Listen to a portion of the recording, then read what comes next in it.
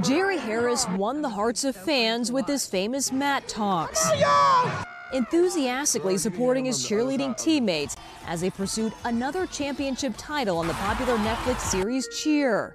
But now Harris is under arrest, appearing in court Thursday, accused of repeatedly asking a 13-year-old to produce sexually explicit videos and photographs of himself. According to a criminal complaint, Harris is accused of contacting twin brothers who were 13 when he was 19.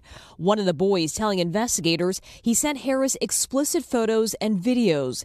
In one instance, Harris allegedly responded to a photo of him doing a cheerleading move on Snapchat, asking the teen to, quote, do it naked and take a video and show me. The other boy says he refused Harris's advances. During an interview this week with law enforcement, the complaint says Harris confirmed explicit exchanges with the brothers and admitted to attempting to entice one of them to perform oral sex, as well as soliciting and receiving child pornography on Snapchat from at least between 10 to 15 other individuals he knew were minors. The twin brothers were not named in court documents, but they spoke about the alleged abuse to USA Today. What everyone is seeing of Jerry Harris from the outside view from social media is a completely different person from when you actually know him. The family's feeling a lot of relief today.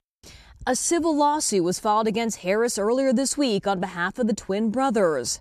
Before his arrest, a spokesperson for Harris said, "We categorically dispute the claims made against Jerry Harris, which are alleged to have occurred when he was a teenager.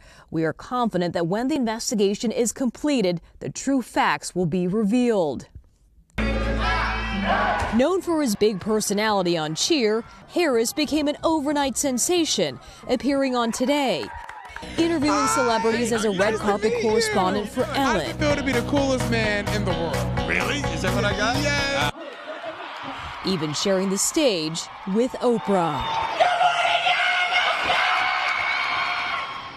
And Harris's team has not requested, or actually have not responded to our request for comment regarding the latest charge. We did hear back from Netflix, and they told NBC News, like everyone, we are shocked by this news. Any abuse of minors is a terrible crime, and we respect the legal process. Harris remains in custody. He's due back in court on Monday. If he is convicted, he could face up to 30 years in prison. Meantime, Kathy, one of Harris's co-stars is speaking out about the case.